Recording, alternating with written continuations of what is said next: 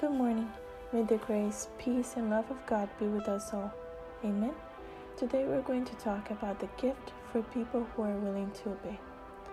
The God of our fathers raised Jesus, and we are witness to these things, and so is also the Holy Ghost, whom God has given to them that obey him. Acts chapter 5, verse 30 and 32. You have the word of the living God, and through petition you can have the gift of the Holy Spirit, who will make of the Bible a power for those who believe and obey. The truth in Jesus is a terrible thing for those who love convenience. But the truth in Jesus, it's filled with joy for those who obey. It is the joy of the Holy Spirit. There are three people alive in the Trinity, and in the name of these three great powers, the Father, the Son, and the Holy Spirit, those who receive Christ by living faith are baptized. These powers cooperate with its obedient subjects in their efforts to live a new life in Christ.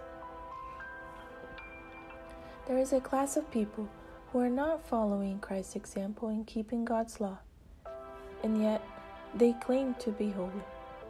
They are ready to approach God's promise without fulfilling the necessary condition. Their faith is without foundation. It is like quicksand.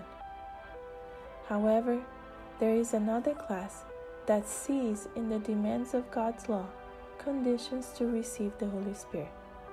And even if these conditions lead them to the cross, they choose the path of obedience. Abandoning and separating themselves from the world, they do not consult convenience, nor do they avoid accepting the truth, because they are not afraid of reproof. They go out from the way of transgression and put their feet on the path of God's commandment. The Lord's promise that are given on condition of obedience are made to those who walk in the light of the Holy Word.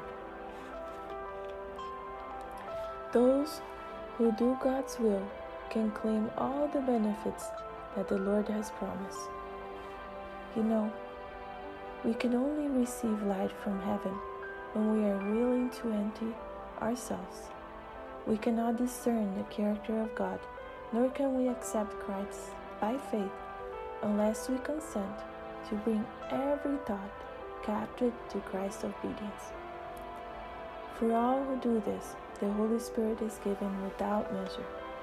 It is not the most powerful man, nor the most talented, nor the most educated that we need.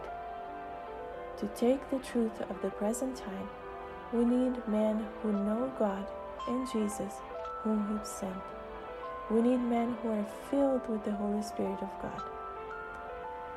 May God bless each of us that we may be willing to obey so we can receive the Holy Spirit in our lives and without measure.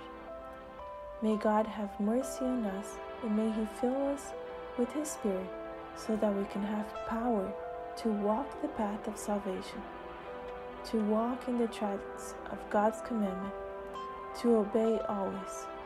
Amen. May grace and peace be with us. Have a wonderful day, and I look forward to our 5th meeting tomorrow, Seeking the Holy Spirit.